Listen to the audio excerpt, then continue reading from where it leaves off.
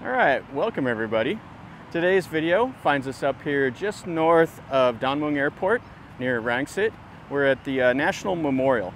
And what it is it's a museum that's dedicated to Thai history and more importantly to the Thai military history and what they've done over the years. And this is kind of a symbol of pride for the Thais, and it's kind of like a deal to show their national unity and how they've overcame obstacles to stay as a country all the way back to King Ramkhamhaeng, Thaksin, all of the former kings and what they've done to keep Thailand together.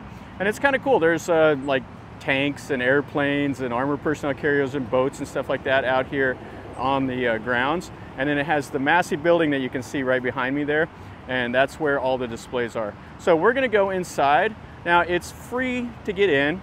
And they say that you're supposed to like register, but we'll see if we're gonna have any issues like that. We didn't register, we just showed up here to do a walk-in. And we didn't want to do anything outside today because it's kind of rainy and miserable. So this is something to do, so let's go see what we see.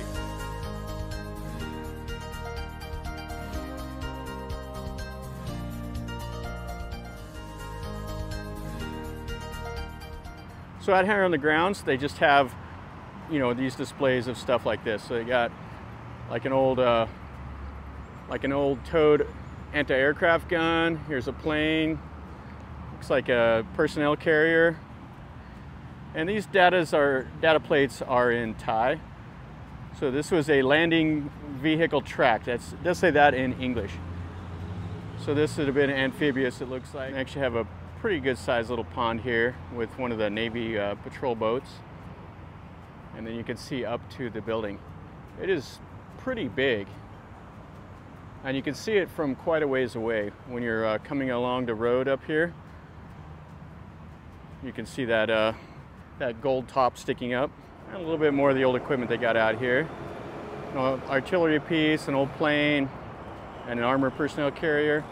Yeah, there's just a bunch of this stuff kind of strung out everywhere for the kids to go and look at. This is cool. They got an old M41 tank. This brings back some memories. This is so old school though. I walked around and looked at this, like where the driver's at. Now I was on an M1 tank, so the driver wasn't off to the side, he was right here in the middle. And then there's like a little port there for one of the machine guns. And this gun is so small. I was looking at the end here and it was reminiscing of how we used to clean it. You actually lower the gun all the way down, and then 4 guys take a long pipe, long pole, and you have like a wire brush on it, and you stick it up in the gun barrel, and you just pull it back and forth, and you swab out the gun to clean all the corrosion and get all the spent powder and everything out of it. And brake and track, all the good stuff.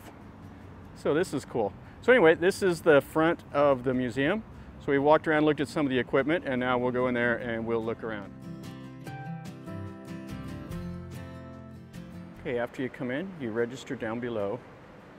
It's free to come in, so you just come in and then you come up to the second floor, and they'll have a statue here of King Rama V. And the lady at the front, she said that it's the best way to view this museum is to go all the way up to the top floor and then come down. So we'll walk up there and we'll start our little tour. Okay, so it starts up at the very top. And they're talking that they have a room up here that's the land before Thai, so which is kind of like the Sukhothai era. They have a little monument there to King Ramkhamhaeng. And the Sukhothai was like the era of happiness, or the dawn of happiness, I think is what it is. And King Ramkhamhaeng was famous in Thailand for inventing the Thai alphabet, they say. And there's a nice deal up if you go to the Sukhothai National Park up in Sukhothai. They have a nice little thing for King Ramkhamhaeng up there. And they have a little video you can watch. And then they have some paintings and stuff on the wall. There's a little bit of data plates here talking about Ayutthaya, Queen Siriothai. And they have a little statue here, talking about how she sacrificed herself to save the king back in the first Burmese invasion. It talks about how there's like a chetty built to her now. And there's a little bit in English, kind of given like a world timeline. Okay, so the top floor talks a little bit about Ayutthaya and Sukhothai. Then you have to come down, and then down here, the third floor, they have King Naresuan stuff. And he's really a famous Thai king. He had the elephant battle with the Burmese leader and all of that. So it had like a little automatic door that opens up whenever it sees you, and then it almost closed. So here's this big room, and it talks about the war elephants. King Naresuan is really famous for luring the Burmese commander out and fighting him in a duel. King Naresuan was actually taken as a hostage by the Burmese, and he was kind of trained in the art of war in Burma, and then he became a military commander. And the Burmese were suspicious of him because they knew that he was very skilled, so they were going to betray him and have him killed, and he ended up declaring independence for Thailand from Burma. And then later on, the Burmese came and he fought the elephant duel and won the day. So he's one of the famous Thai kings, and some of the little videos and stuff that you can see. Okay, so they had like a little VR thing, but there was only one working, and there was a couple little kids playing with it. So here they have some of the Thai soldiers. They have the little mock-up of the thing that would go on top of the war elephant. Not a whole lot to see here on this level. And a little bit more of the world timeline that they have with some more of their little movies. Talking about Ayutthaya. So they're calling this room here the last chapter of Glory, the sudden fall of Ayutthaya.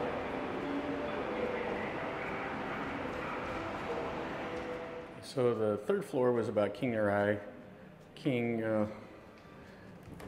Narai the Great, as the Thais call him. Down here on the second floor, I think this will have a lot more to do with King Taksin.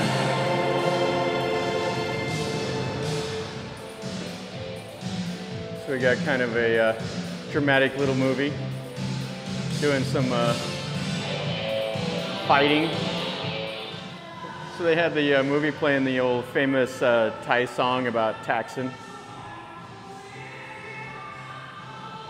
And they have like a big room here with a map and stuff. Okay, so you go through the Taksin information, and they go over here to the Bangkok era. They got a little bit of stuff. It's kind of interesting enough. They got like the interactive little displays, so you can read about it in English or in Thai. Kind of fun for the kids. Like stuff like this will be interactive, and you can scroll through some different menus and read a little bit about what's going on. Okay, that was actually kind of a fun room. They had a little interactive display where you could fight the battle of the 9 armies. And right over here, they're talking about Lady Mo, that was instrumental in stopping a like a secession or a bit of independence for people around Nakhon Ratchasama or Kolat. And from there we go into the Bangkok era. I think this is pretty cool. This is talking about the little red purses. So Rama III, I believe, is who had this practice.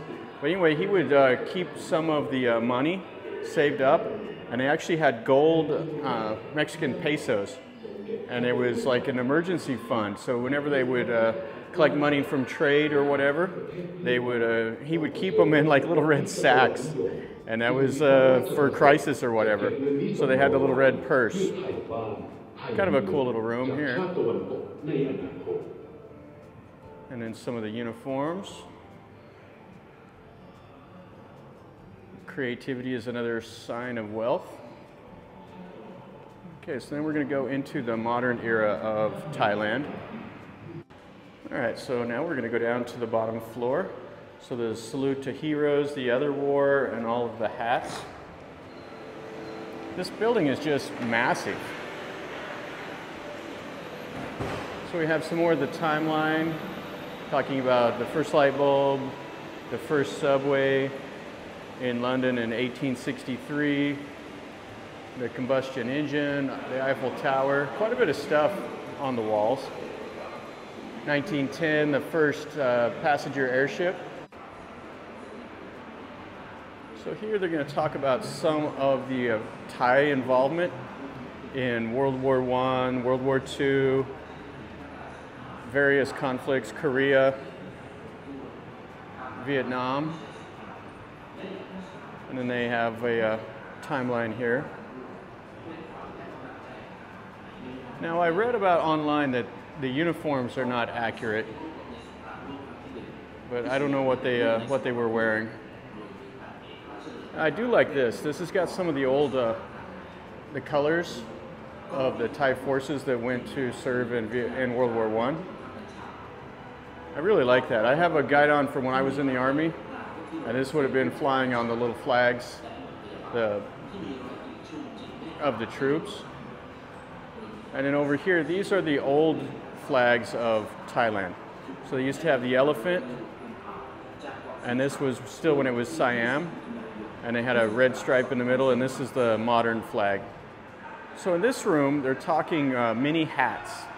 So they're saying that no matter what hat you wear in Thailand, you're a fighter and you're important. So they have all these giant hats hanging from the ceiling, and then they show different stuff inside of them. So they have little movies going on, and you can see, like here, this is the Battle of Ko Chang against the French.